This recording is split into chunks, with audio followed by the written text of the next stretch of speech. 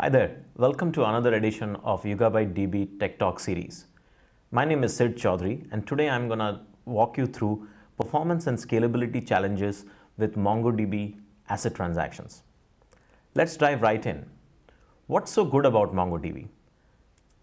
We think the idea of ability to model your data as documents and not be burdened with the strongly structured relationships that a typical relational RDBMS forced us to do is one of the biggest advantages of a document database like MongoDB.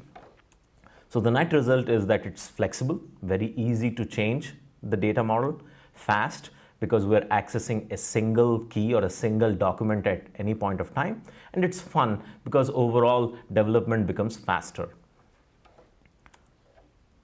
However, there are some bad and some ugly parts to MongoDB. The bad part is about data durability. Over the years, MongoDB has struggled to ensure that the data that you are persisting into the database is actually going to survive crashes and restarts. There have been too many confusing flags which have tripped both developers and operations engineers in order to ensure that MongoDB is a resilient, durable data store. Many of these problems MongoDB has been trying to fix over the years. Secondly is about ACID transactions.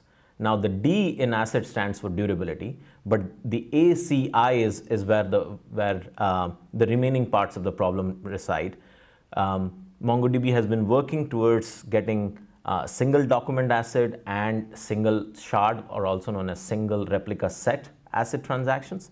However, the ability to transactionally update two documents that may be residing in two different replica sets in a sharded cluster deployment is something that MongoDB does not have today.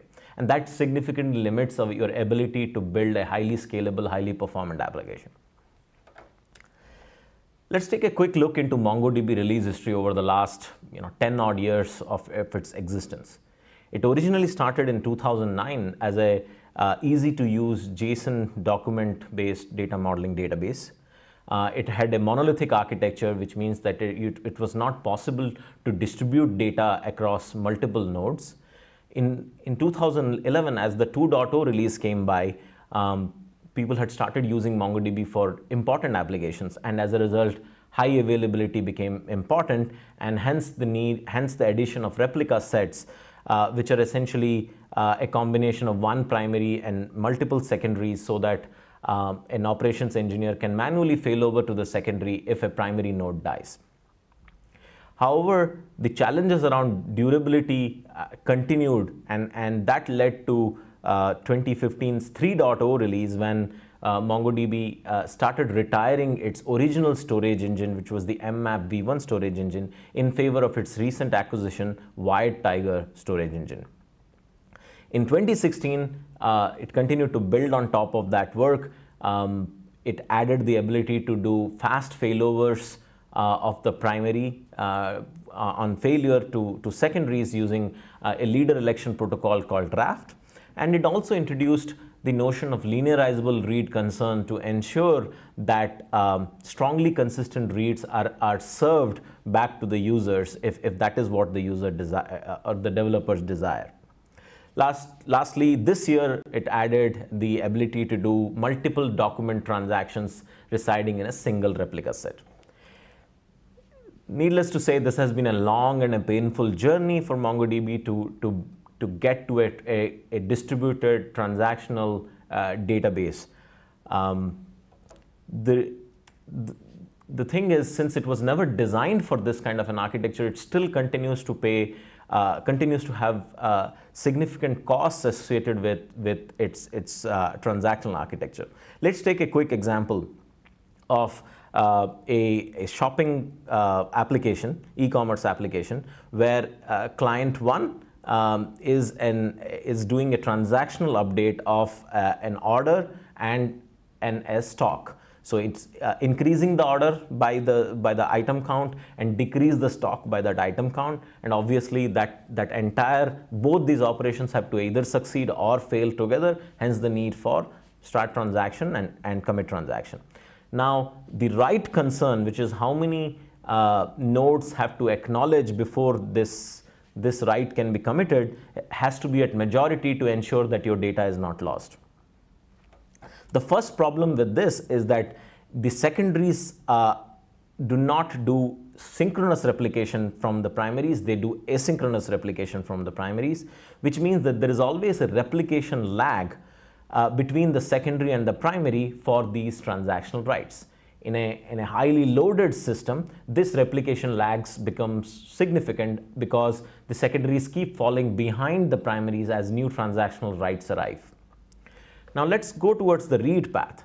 If I'm a reader who wants to see the latest value of the stock, then I don't have any choice but to do a read concern of linearizable, because that is what will force MongoDB's primary to actually consult the secondaries and see if the value that it has for that particular item is actually correct. So the result with linearizable lead concern is that it involves a quorum read, which means the primary consults the secondaries, and that slows down reads. So net result is, if once you start using the transactional and strongly consistent aspects of MongoDB, you start paying penalties of latency, which is significant when you are building user-facing applications, because the users can now perceive that increase in latency. So what are the hidden costs of MongoDB 4.0 transactions? First is the high latency problem that we talked about, slows down the write paths and slows down the read path.